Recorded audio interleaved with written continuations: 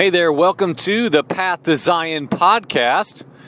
Thank you for listening today. Visit us online at pathtozion.com and check us out on YouTube. Again, if you don't know, if this is maybe your first time listening or you just have not taken the time to go there yet, you can always find us on YouTube. When you search for Path to Zion podcast, we have several teaching messages on there as well. If you want to check that out, that would be awesome. As always, anytime you want to share anything, spread the word, pass along anything that might speak to you, challenge you, consider that, won't you? We would appreciate your help in doing so. I just want to come on today and just record something that I really do believe is going to be very brief. I'm just talking to my father. I'm just driving along here. I'm out in the middle of nowhere, winding my way through a national forest to go up to an area to look for some work today. And I'm just reflecting on and out of my mouth thanking the Father for how many things He's changed in my life. And just how He continues to add to the word of my testimony, which is really exciting because I'm one who believes in the prophesied word of those who will be overcomers in the last day, in the end of the age. There's going to be two primary components that fuel their victory, that fuel their victorious living, and that is the blood of the Lamb and the word of my testimony. And those two things, when united, will allow any of us who make that our strength, who make that our weapon, if you will, we will overcome the great adversary. It's a promise. It is an absolute sure thing. And so as the Lord continues to add to the word of our testimony, is that not just incredible? Is it not just this incredible thing of what? The invitation for the Creator, King of the universe, to continue to write upon the tablets of our heart. This journey of being sanctified into the likeness of the Son. More and more, day by day, becoming more and more in His likeness, the image of the invisible. What an incredible calling, responsibility, and gift this is. And so I'm just thinking today just about this reality of just specific things that it's not a passive work, because of course, we have to do something. I talk about that on here all the time. There is a supernatural work of God in a man, but the man must respond. Because, I like talking about this because God is sovereign. God is perfect. He desires none to perish. He's done every single thing to extend Himself to man. I was even reading this morning, I couldn't even remember where it is. I was all over the place this morning in the scriptures. But one of the verses was just talking about, the Lord was saying, I pursued you even when you did not pursue me. I sought you out. Friends, do we understand in our limited intellect, in our limited understanding, the awesome fact that the Creator God actually pursues His creation, even when we are in denial of Him and are walking away in our own interests, our own will, our own way and desires? He pursues the work of His hands. He is a loving, loving Father. And friends, we are not deserving of any good thing that He comes to us to bring. Which is what? It's really just Himself.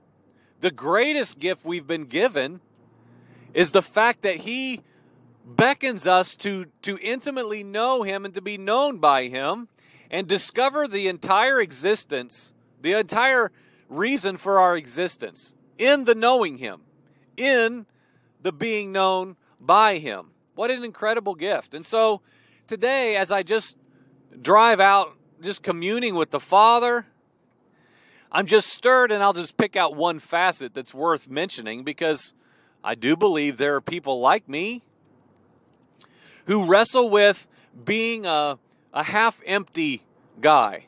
The glass is half empty. That's been the majority of my life. It's just my personality. I'm a realist. I'm a facts guy. Well, I know where this is headed. I know from my perception and from my perspective what is true and what is not. I know where this is going.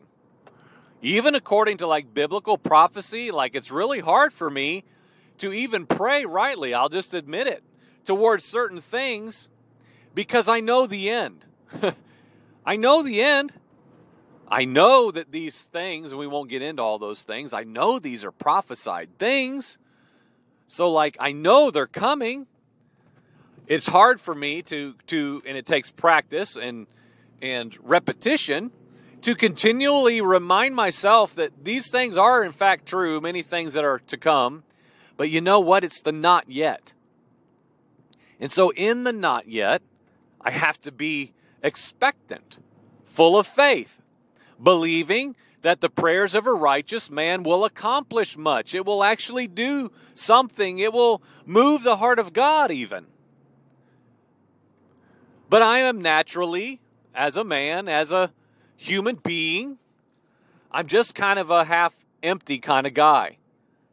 I could go all the way back to my childhood. I never even wanted to get real excited about Christmas after I got older, when I was an older child, because I knew it would only be for, in my household, in my family growing up, 2 days. An awesome evening at my grandparents' house when all my family and grandparents and great-grandparents and uncles and aunts and cousins. Incredible time, right? And Christmas Day, of course, Christmas morning, up early.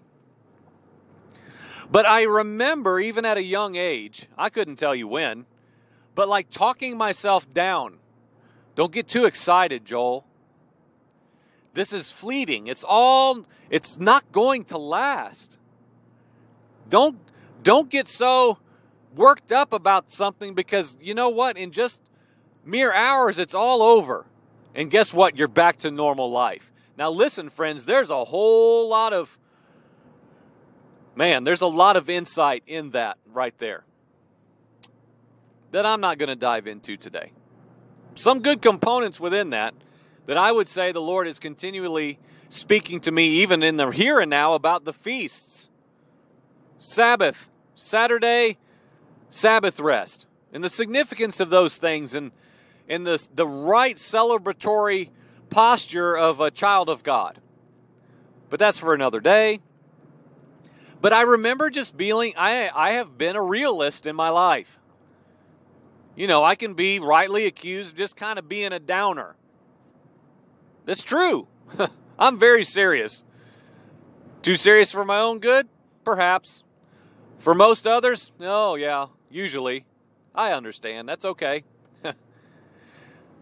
But what I'm realizing is that God is just changing me. I'm not so half empty. In the right sense. Realist? Oh, yes. Somebody's got to be alert and aware and discerning the hour. I mean, somebody has to be like, whoa. Let's peel back the veil and look at this for what it really is, friends. Don't just take this at face value because it looks good on the outside to your own opinion. Somebody's got to be a realist in that sense. Somebody's got to be willing to say, hey, can we spend some time dissecting this before we just brand it good or bad? That's fine. But in the sense of just expectancy, correct vision towards other people, specifically speaking, the brethren, those in the body of Christ, my brothers, my sisters. Man, I'm telling you, the Lord He has undone my vision. He is undoing, even as we speak in greater measure, how I perceive things, events, circumstances, people. He's literally changing my perspective, how I see, how I perceive people and circumstances. I'm not just so black and white anymore. I am in many areas, admittedly, yes, but not in so many areas that I used to be just like, whoa, cut and dry. In my mind now, probably not out of my mouth, except in certain circles.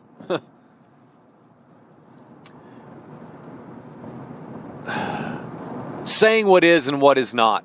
Godly, Christian, right, wrong, good, bad. Because I'm a black and white guy now. I'd like to think I walk in an area of discernment, but if we're not careful, any one of us who may have that gift, if we even want to go that far, if you're a seer, in the real sense now, not because you have a newsletter where you tell everybody what you see, but because it's a God-ordained function, we have to be careful, should that be any one of us, about how we handle that, about how we hold that. Because what I talked about this morning in our home teaching was when Daniel had a vision. I think it's in chapter 8 specifically. And it says, I, Daniel, had a vision, and upon having the vision, I sought understanding, so that, in summary, so that I might make sense of what it is I saw. And it just really spurred me to think of a very simple principle. Any one of us can have a vision. God's always, as we already talked about, unintentionally so. God is always revealing himself. We talk all the time on this program about how God does nothing on the entire earth without first revealing it to his prophet. It's God's pattern. It's his way, not ours. And so if that continues to be true, and in light of this text of Daniel, being, of course, a prophet of God, one who rightly perceives the oracles of God, Daniel, a prophet of prophets now, well advanced above you and I for sure. I don't want to speak that for you. For me, I'll just speak for myself. Miles ahead of me. He sought understanding. He realized he needed something not rooted in his own understanding to rightly perceive, meditate upon, and then deliver what he saw in the vision. Friends, seeing is not everything. I see plenty. Spiritual men see. Men who walk according to the Spirit see. We should. If we're not, we need to question if in fact we are a regenerated spiritual man. But we should see. But the thing that I'm thinking in this exact moment is like, but what do we do with what we see? Have we trained ourselves rightly to just quiet ourselves like the prophet Daniel, to be still and seek to understand? Or, in this culture, in this age, do we receive a vision?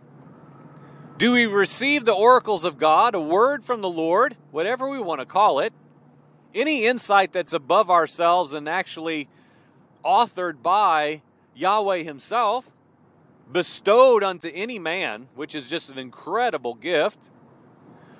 Do we rush to our computer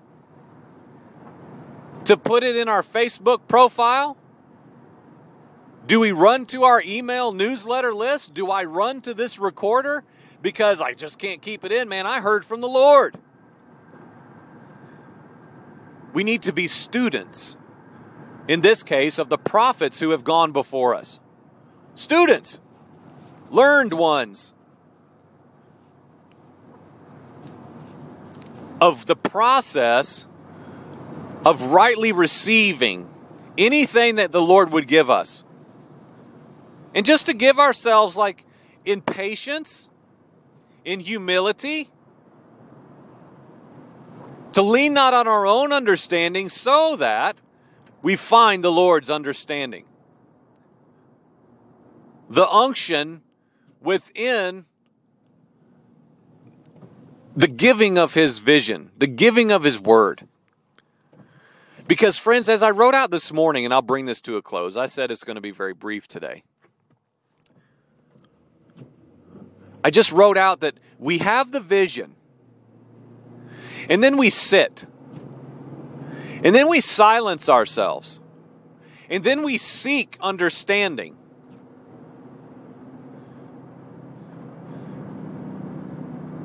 We see, we silence, we seek. I don't remember the last one I posted. It's escaping my mind right now. But it ultimately leads us to proper understanding. Daniel had the vision of the Lord, and he took the time, he made the time to seek understanding. And so my whole point this morning, really, and the scriptures is of course of much more importance than my commentary on my personal life. But you know, we just need to be a people who are postured to be expectant, to be anticipatory. That's what I just can't stop talking about this. That's what I'm learning is buried within the mystery of the feasts of the Lord. I'm expectant. I'm going to keep saying this with great regularity.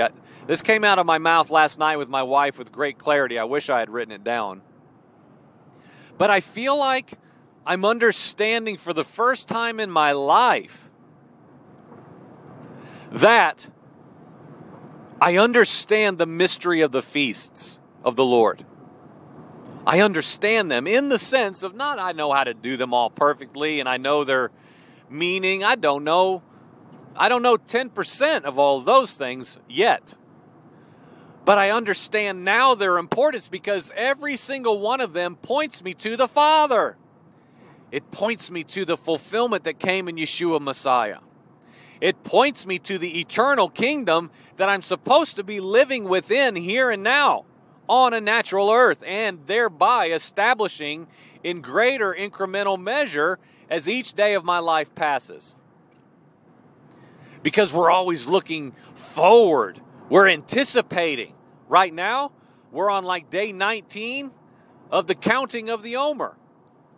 Passover, unleavened bread, counting of the Omer for 50 days, 49 leading up to the 50th day, Shavuot, Pentecost. Spring feast, anticipation, expectation, an outpouring of the Spirit of God.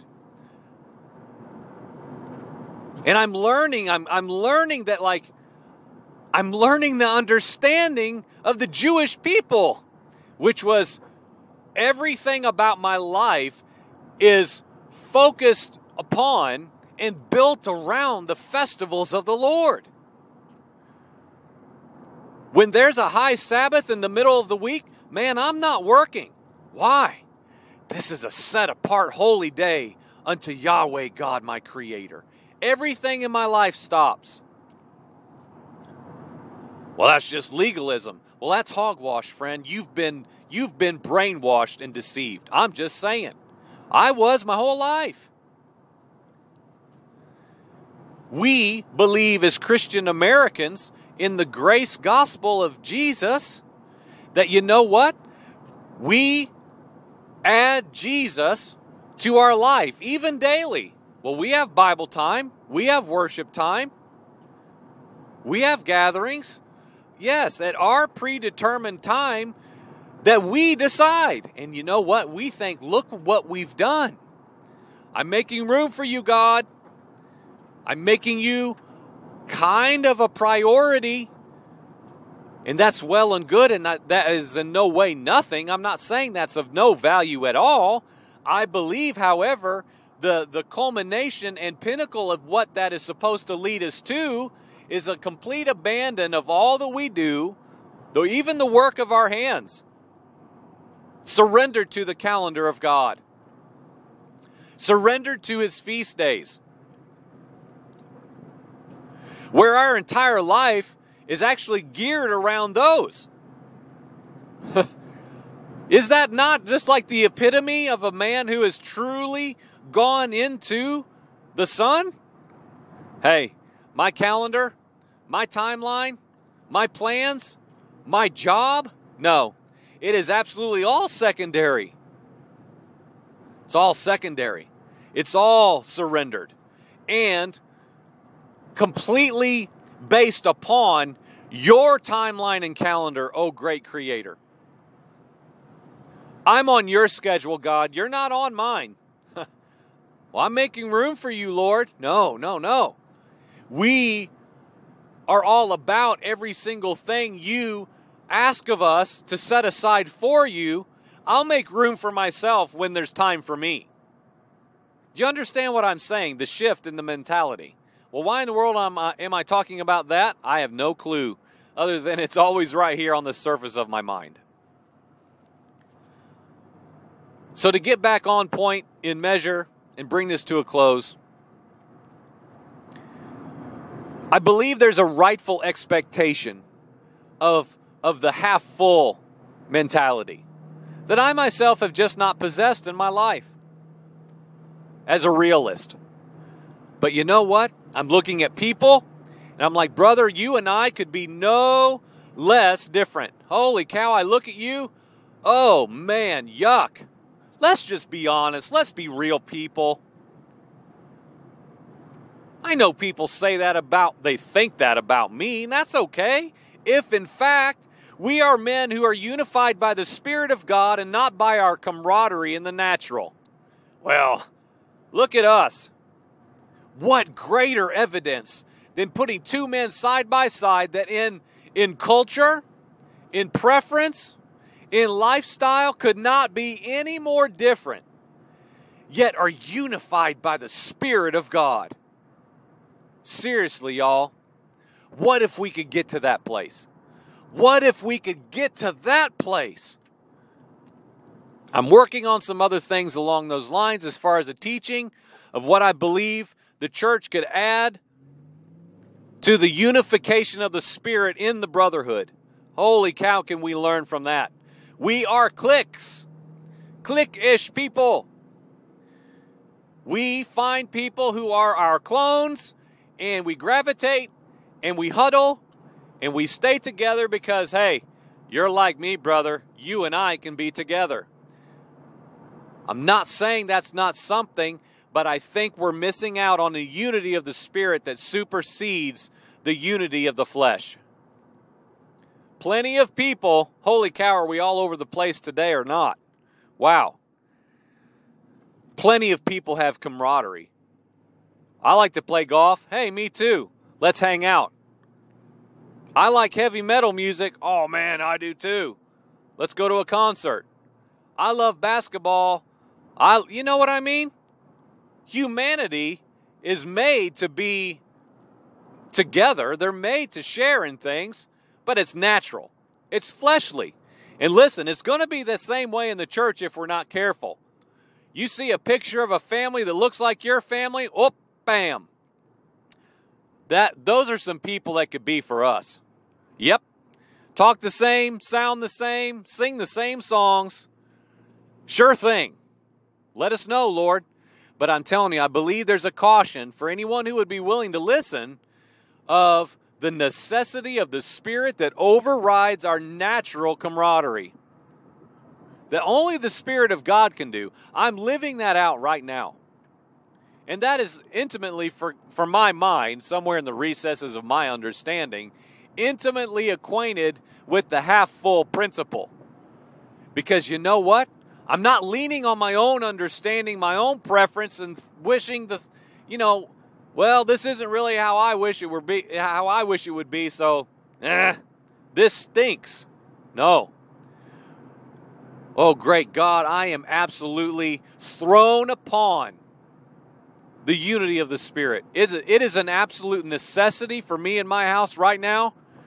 I'm expectant for you to eradicate my own desires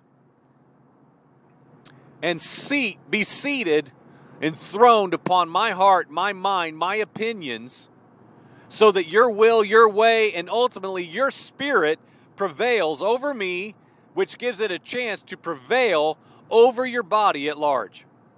The corporate reality of a unified people in the Spirit. Oh man, that's going to have... I'm about to pull out Volume 1, Section A through Z on that, but I'm not going to do it. That's not for today. Be encouraged today, friend. Be a half-full guy according to the things of the Spirit. You know, expect God to do miraculous things in people, in places, in circumstances that you have written off and said, nope, not there. No way, no how. We've got to take off our limitations. We've got to take off our unexpectancy and put on the eyes of faith. Put on the glasses of faith. Put them on. Let's do that. I'm trying to do that. I believe we can, and I believe rightly postured as men of faith, we can see the Lord do something that cannot be done in us and through us and around us unless we yield our will and have an expectation. It's not rooted in ourselves, our own abilities, our personalities, our preferences. Whoa, man, it far supersedes anything we could do. And amen for that. That means it might have a chance. It might be the will of the Lord. Thanks for listening. Tune in today, pathtozion.com. Check out, we've got 15 months worth of episodes now. Go dig around some old stuff. See if there's anything worth listening to. Put your nose in your word today. Study. Show yourself approved. Pray with your spouse. Pray with your children. Ask for vision for your household. And then sit down, quiet yourself, and ask for the understanding to know what the Father is saying to you, to His people, to the nations of the earth. Amen.